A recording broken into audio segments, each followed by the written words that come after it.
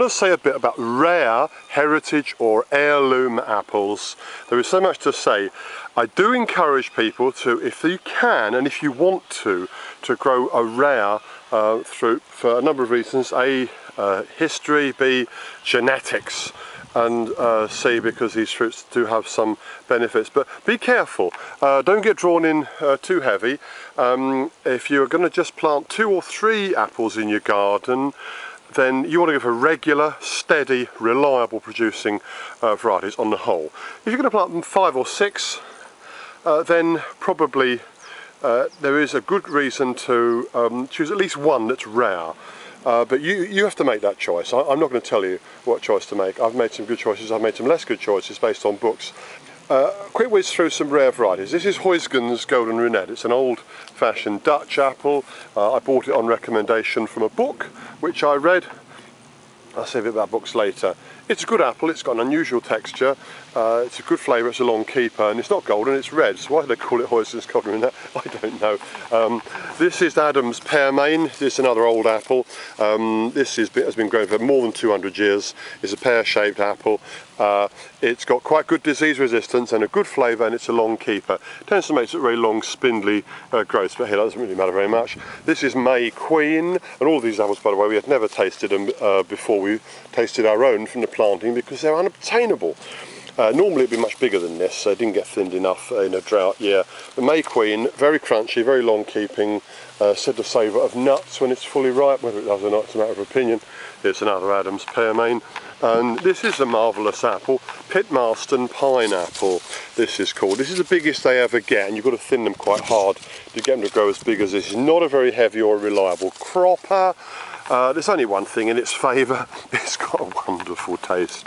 It really does taste of pineapples when it's fully ripe. Lovely apple, quite a few people who are in the know say this is their favourite apple.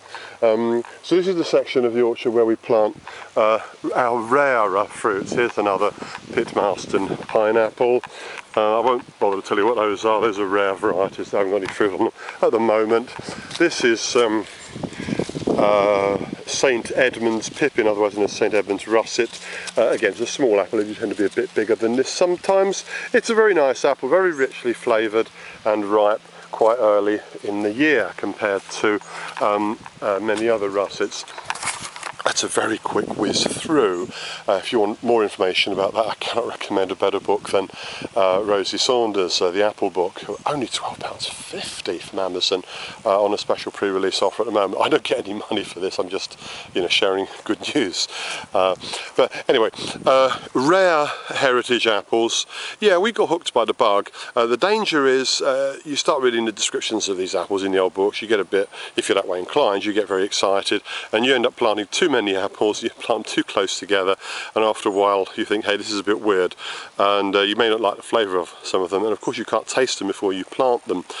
More people who live near us can, and used to be the case, and it's a good thing to grow a few if you can, if you've got an orchard of 5 or 10 fruits in your garden, to try to plant one thing that's rare and unusual, but don't completely go overboard, okay? So that's just a little tiny introduction to some of the rare heritage apples that we grow. But if you do some exploration and study and go to a few tastings where you live, you'll be able to find some of the apples. And believe me, some of these apples are a hop, a skip and a jump away from extinction. I was reading through one of the oldest books I have that I bought new, Lawrence Hill's The Good Fruit Guide. Our copy is long out of print, our copy is very tattered, and in it he said of certain varieties, this is available from 1 or 2 specialist nurseries, and I'm thinking, yeah, for that 1 or 2, read one, because the number one nursery that was providing rare fruits when that book was written some 25 years ago was Scott's Nurseries of Merriot, and they're gone and they ain't coming back. So the genetics of these apples is important, and the best way, as with rare breed animals, the best way to keep them alive is to eat them. because the more people there are who know what a Ribston pippin or a Sturma pippin or a rosemary russet tastes like and value it and tell their friends about it and grow a tree and perhaps pass a few on to friends, the better chance those rare and precious genetic apples have got of surviving. Don't trust the government to do it, do something yourself if you can.